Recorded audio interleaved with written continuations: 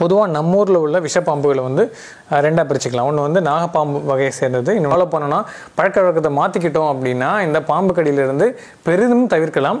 So அந்த விஷயங்களெல்லாம் பார்த்தீங்கன்னா எங்கேயாச்சும் பாம்பு புத்து இருந்துச்சுன்னா அங்கே மஞ்சளையும் குங்குமத்தையும் தோட்டுட்டு நான் வந்து அங்கே இருக்கிற பாம்புக்கு பால் கொடுக்குறேன் பேர் வழின்னு சொல்லிட்டு ஏதாவது முயற்சி பண்ணுறது.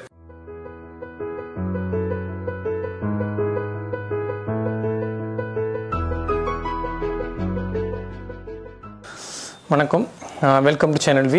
நான் டாக்டர் வினோத். இந்த சேனல் ஆரம்பித்ததுக்கு முக்கியமான காரணம் என்னென்னு பார்த்தீங்கன்னா, நம்ம தமிழ் மக்கள் உடல்நலம் சம்பந்தமான வியாதிகள் சம்பந்தமான விஷயங்களை வந்து இணையதளத்தில் தேடுறப்ப தமிழில் அவங்களுக்கு கிடைக்கிறதில்ல. ஸோ அதை சரி பண்ணுறதுக்கு என்னால் ஆகிய ஒரு சிறிய முயற்சி. ஸோ இந்த சேனல் யூடியூப்பில் இருக்குது, ஃபேஸ்புக்லேயும் இருக்குது. ஸோ உங்களுக்கு ஒவ்வொரு வீடியோலையும் ஏதாவது ஒரு முக்கியமான தகவல்களை பற்றி நான் சொல்லிக்கிட்டு இருக்கேன். அந்த வகையில் இந்த வீடியோவில் நான் சொல்ல போகிறது என்னென்னு பார்த்தீங்கன்னா, பாம்பு கடியை பற்றி. நம்ம ஊரில் வந்து மூட நம்பிக்கைகளுக்கு அளவே கிடையாது. அதுவும் உடல்நலம் சம்பந்தமான மூட நம்பிக்கைகள்லாம் எக்கச்சக்கமாக சொல்லிக்கவே வேண்டாம். அதில் பாம்பு கடி ஒன்றும் விதிவிலக்கு இல்லை. இதில் என்ன பிரச்சனை அப்படின்னு பார்த்தீங்கன்னா, இந்த மூட நம்பிக்கைகளை வந்து நம்ம ஊரில் பரம்பரையாக சந்ததியாக வந்து வழங்கிட்டே வந்துக்கிட்டு இருக்கு. இதற்கான இதை திருத்ததற்கான தகவல்களை வந்து நம்ம இருந்தாலுமே அந்த மக்களை சென்று சேர்றதில்லை, இல்லை மக்கள் வந்து அதை விரும்புறதில்லை. ஸோ என்னோட முயற்சி என்னன்னு பார்த்தீங்கன்னா, இதெல்லாம் உடைச்சிட்டு இந்த மாதிரி மூட நம்பிக்கைகளை வந்து இல்லாமல் மக்கள் வந்து வியாதிகளை சம்மந்தமாக இல்லை உடல்நலம் சம்மந்தமான தெளிவான ஒரு புரிதல் இருக்கணும் அப்படிங்கிறது என்னோட நோக்கம். ஃபஸ்ட்டு எது விஷமில்ல பாம்புகள், எது விஷம் இல்லாத பாம்புகள்னு சொல்கிறேன். ஏன்னா அதுலேயே மக்களுக்கு தெளிவான புரிதல் கிடையாது. விஷம் இல்லாத பாம்புகள் நிறைய வந்து விஷமுள்ள பாம்புகள்னு சொல்லிட்டு கட்டுக்கதை கிளப்பி விட்டுட்ருக்காங்க. உலகம் பூரா பார்த்திங்கன்னா அந்த விஷமுள்ள பாம்புகள் வந்து எக்கச்சக்கமாக இருக்குது. 100க்கு மேற்பட்ட விஷப்பாம்புகள் இருக்குது. நம்ம ஊரில், அதாவது இந்தியாவிலையும் தமிழ்நாட்டிலையும் வந்து விஷப்பாம்புகளை வந்து நம்ம விரல விட்டு எண்ணிடலாம். பொதுவாக நம்ம ஊரில் உள்ள விஷப்பாம்புகளை வந்து ரெண்டாக பிரிச்சுக்கலாம். ஒன்று வந்து நாகப்பாம்பு வகையை சேர்ந்தது, இன்னொன்று வந்து விரியன் வகையான பாம்புகள். இது ரெண்டுக்குமே எதனால் ரெண்டாக பிரிக்கணும் அப்படின்னா, இது ரெண்டுக்குமே அதோட விஷமும் சரி, அதோட தன்மையும் சரி, ரெண்டுமே வந்து வேறு வேறு இருக்கும். இப்போ வந்து நாகப்பாம்பு வகையில் பார்த்திங்க அப்படின்னா, இந்த நல்ல பாம்பு, ராஜநாகம் ப்ளஸ் வந்து கட்டு விரியன். இது நீங்கள் வந்து ஆச்சரியப்படலாம், இது என்ன வந்து கட்டு விரியனை வந்து நாகப்பாம்பு கூட சேர்த்து சொல்கிறீங்க அப்படின்னு. அது நம்ம தமிழில் வேணால் கட்டு விரியன் பேர் வச்சுருந்தாலுமே அது இந்த நாகப்பாம்பு வகையை சேர்ந்தது. அதாவது உயிரியல் பூர்வமாக, அறிவியல் பூர்வமாக அதோட தன்மைகள், விஷத்தன்மைகள் எல்லாமே வந்து நாகப்பாம்பை ஒத்து இருக்கும். அதனால் அதை வந்து அறிவியல் பூர்வமாக அந்த பாம்பு கூட தான் சேர்த்துருக்காங்க. நம்ம தமிழில் தான் அதை கட்டு விரியன் சொல்கிறோம்.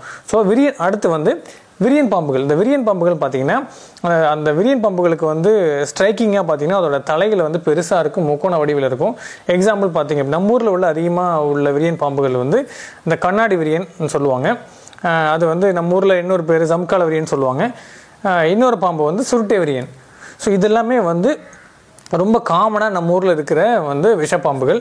இது இல்லாமல் வேறு என்னென்ன விஷப்பாம்புகள் வந்து நம்ம தமிழ்நாட்டில் இருக்குது அப்படின்னு பார்த்தீங்கன்னா, மலைப்பிரதேசங்களில் சில விஷப்பாம்புகள் இருக்குது. அதாவது அதெல்லாம் விரியன் வகையை சேர்ந்த பாம்புகள். இந்த படத்தில் காமிச்சிருப்போம் பாருங்கள். அதாவது சோழமண்டலி, குளமண்டலி, இன்னொன்று முழமண்டலி. இது என்ன பேரே வித்தியாசமாக இருக்குது அப்படின்னு நீங்கள் நினைக்கலாம். இது ஆக்சுவலாக வந்து இந்த மேற்கு தொடர்ச்சி மலையில் இருக்குது. அதனால் கேரளா பக்கம் இந்த பாம்புகள் ரொம்ப அதிகம். நம்ம ஊர்லேயும் இருக்குது, பட் கேரளா பக்கம் வந்து இந்த பாம்புகள் ரொம்ப அதிகம். அதனால் வந்து தமிழ் பேர் என்னால் கண்டுபிடிக்க முடியல. என்னால் அதாவது மலையாள பேர் மட்டும் தான் கண்டுபிடிக்க முடிஞ்சது. சப்போஸ் இந்த படத்தில் காமிச்சிருக்கேன், உங்களுக்கு வந்து அந்த தமிழ் பேர் தெரிஞ்சதுன்னா நீங்கள் வந்து கமெண்ட் செக்ஷனில் சொல்லலாம். ஸோ இது இல்லாமல் வேறு என்ன விஷப்பாம்புகள் இருக்குதுன்னு பார்த்தீங்கன்னா, பவளப்பாம்புன்னு ஒரு வகையான பாம்புகள் இருக்குது. அதுவும் வந்து இந்த மாதிரி பாம்புகள்லாம் வந்து ரொம்ப வந்து கடிப்படுறது ரொம்ப ரேர், ரொம்ப வந்து அதிகமாக கடிப்படுறது கிடையாது. ஸோ இது இல்லாமல் வேறு என்ன விஷப்பாம்புகள்னால் கடல் பாம்புகள். நீங்கள் யோசிக்கலாம், கடலில் வந்து பாம்பு இருக்கா அப்படின்னா. எனக்கே ரொம்ப நாள் வரைக்கும் வந்து கடலில் பாம்புகள் இருக்கிறது தெரியாது. கடல் பாம்புனாலே நான் வந்து என்ன நினச்சிட்டு இருந்தேன் அப்படின்னா, ரொம்ப பெருசாக இருக்கும், வந்து ஒரு கப்பலையும் முழுங்குற அளவு இருக்கும் அப்படின்லாம் நினச்சிட்டு இருந்தேன். ஆனால் கடல் பாம்புகள் வந்து நம்ம தரையில் உள்ள பாம்புகள் போல தான் இருக்கும். இதில் என்ன ஒரு முக்கியமான விஷயம் அப்படின்னா, கடல் பாம்புகள் முக்கால்வாசி எல்லாமே விஷத்தன்மை கொண்டவை. அது என்னென்னா, பொதுவாக வந்து கடல் பாம்புகள் மனிதர்களை வந்து தவிர்க்கும், மனிதர்களை வந்து கடிக்காது. ஆனால் சப்போஸ் அது கடிச்சது அப்படின்னா அது வந்து உயிர் போகிறதுக்கு நிறைய வாய்ப்புகள் இருக்குது. அந்தளவு விஷத்தன்மை கொண்டவை. அதோட தன்மைகள் பார்த்திங்கன்னா, அது வால் வந்து பக்கவாட்டில் தட்டையாக இருக்கும். மீன் போல் ஒரு பக்கவாட்டில் தட்டையாக இருக்கும். அது நீந்தறதுக்கு ஈஸியாக அதுங்களுக்கு இருக்கும். விஷப்பாம்புகள் எதுன்னு சொல்லிட்டேன். இதில் வந்து நிறைய பேருக்கு நம்ம ஊரில் உள்ள விஷப்பாம்புகள் நான் மிஸ் பண்ணிட்டேன் அப்படின்னு நீங்கள் நினைக்கலாம்.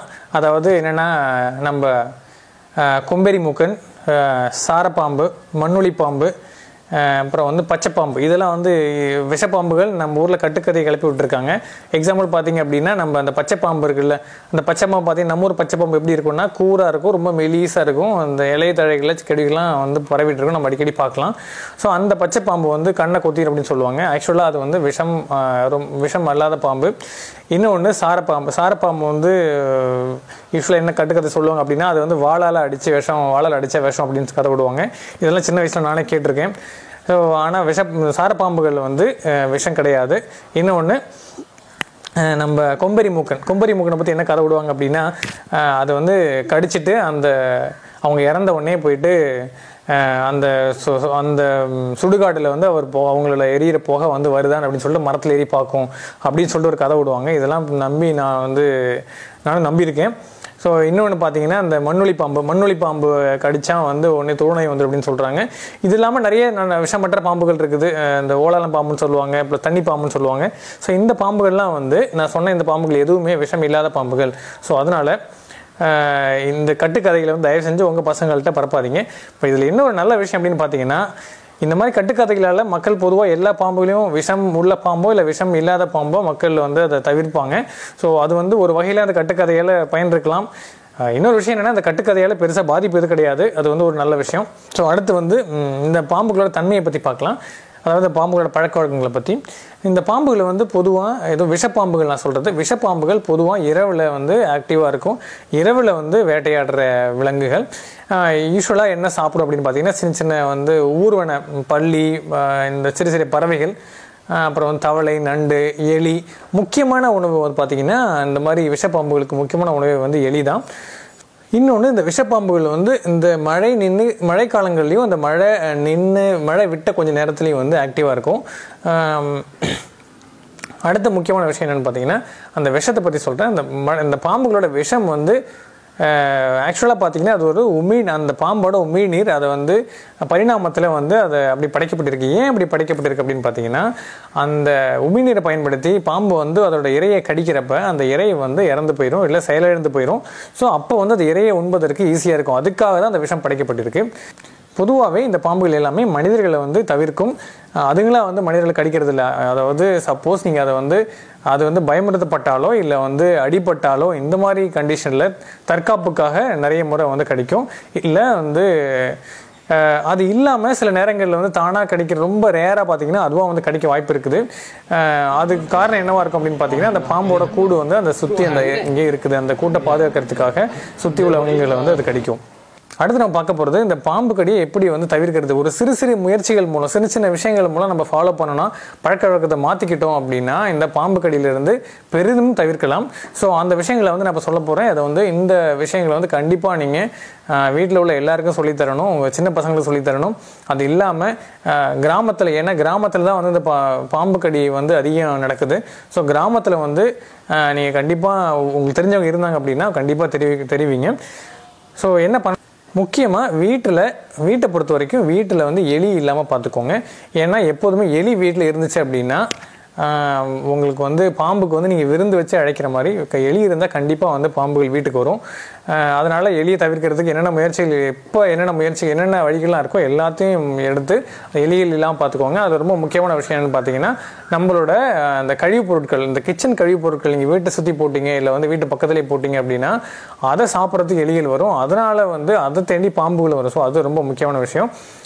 அடுத்து ரெண்டாவது, வீட்டில் வந்து தரையில் தூங்குறத முடிந்த அளவு தவிருங்க. சப்போஸ் தரையில் நீங்கள் வேறு வழி இல்லை, தரையில் தான் தூங்கி ஆகணும்னு பார்த்தீங்கன்னா, அதாவது கொசு வலை இருக்குல்ல, கொசு வலை போட்டு தூங்க பழகிக்குவாங்க. சப்போஸ் அந்த ஏரியாவில் பாம்புகள் நிறைய இருக்குது அப்படின்னா கொசு வலை போட்டு தூங்குனீங்க அப்படின்னா பாம்புகள் கடிக்கிறது வந்து குறையும் சொல்லிட்டு ஆராய்ச்சியில் கண்டுபிடிச்சிருக்காங்க. அதாவது நேபாளம் அந்த ஏரியாவில் வந்து இந்த பாம்புகள் கடிக்கிறது எப்படி தவிர்க்கிறது அப்படின்னு சொல்லிட்டு சில ஆராய்ச்சி பண்ணுறப்ப அந்த கொசு வலைக்காக யூஸ் பண்ணுற வலை வந்து பாம்புகளை வந்து உள்ள தூங்குறவங்களை வந்து பாம்புகள் கடிப்பு வந்து குறைவு அப்படின்னு சொல்லிட்டு கண்டுபிடிச்சிருக்காங்க.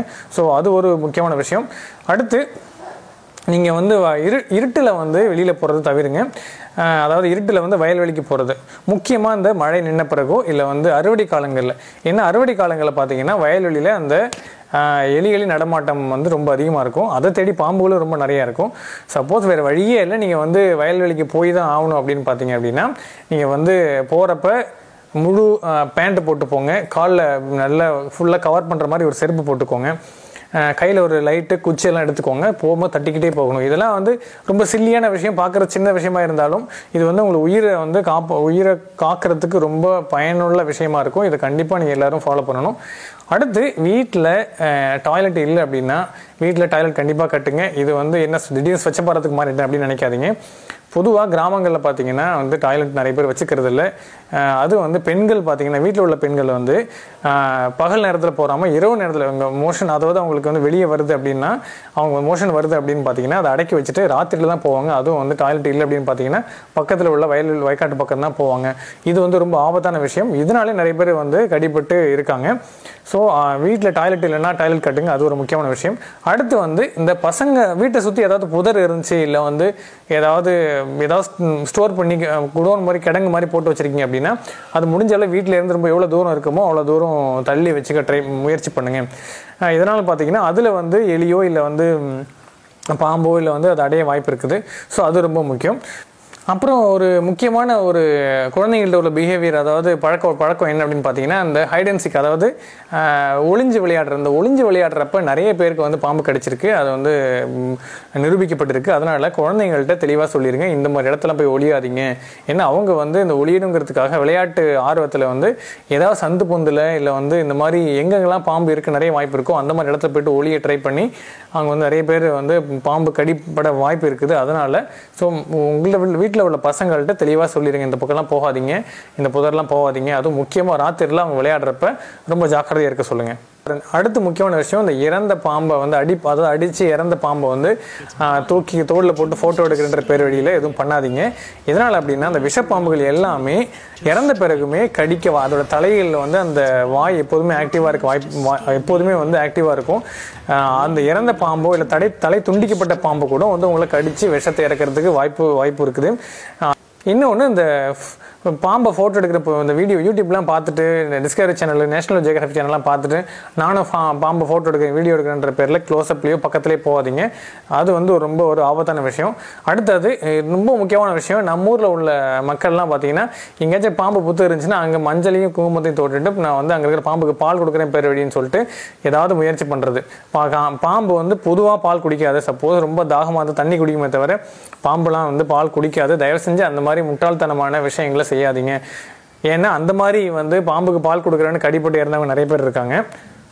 ஸோ இதுலேருந்து என்ன தெரிய வருது அப்படின்னு பார்த்தீங்கன்னா, நம்ம வீட்டில் எலியை தவிர்க்கிறது மூலமும் நம்மளோட சின்ன சின்ன பழக்க வழக்கங்களை மாற்றிக்கிறது மூலமும் இந்த பாம்பு கடியிலேருந்து வந்து நம்மளை வந்து தவிர்த்துக்கலாங்கிறது தெரிய வருது. இதுக்கு அடுத்த வீடியோவில் பாம்பு கடிச்சா என்ன பண்ணணும், என்ன பண்ணக்கூடாது, பாம்பு கடியோட சிகிச்சை முறை எப்படி இருக்கும், பாம்பு கடியோட பாதிப்புகள் என்னங்கிறத பற்றி சொல்ல போகிறேன். அதுக்கு முன்னாடி இந்த வீடியோக்காக தயாராகிறப்ப உலகம் பூரா உள்ள விஷப்பாம்புகளை பற்றி நான் பார்த்துக்கிட்டு இருந்தேன். அப்போ பார்த்தீங்கன்னா அந்த விஷப்பாம்புகள்லாம் 100க்கு மேற்பட்ட விஷப்பாம்புகள் இருக்குது. அந்த பாம்புகளை பார்த்தீங்கன்னா அவ்வளோ டிசைனாக இருக்குது, அவ்வளோ அழகாக இருக்குது பார்க்குறதுக்கு. அதில் ஒரு கலெக்ஷன் வந்து நான் எடுத்து இதில் போட்டிருக்கேன், உங்களுக்கு விருப்பப்பட்டால் பாருங்கள்.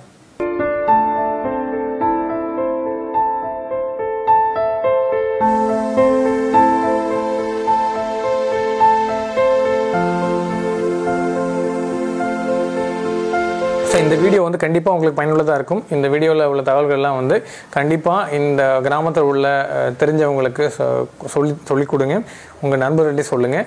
நன்றி.